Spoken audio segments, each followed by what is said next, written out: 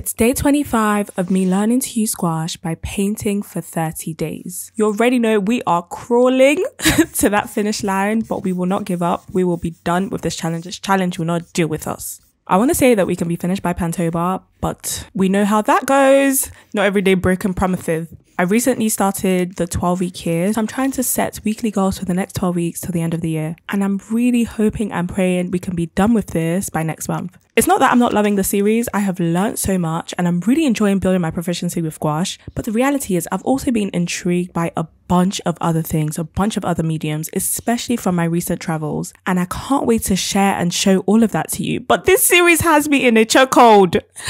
But we're all patiently waiting for it to be done. And then you can have little Pantober cards in your own hands. But anyway, plant lovers unite. Here is what I came up with. What should I paint next?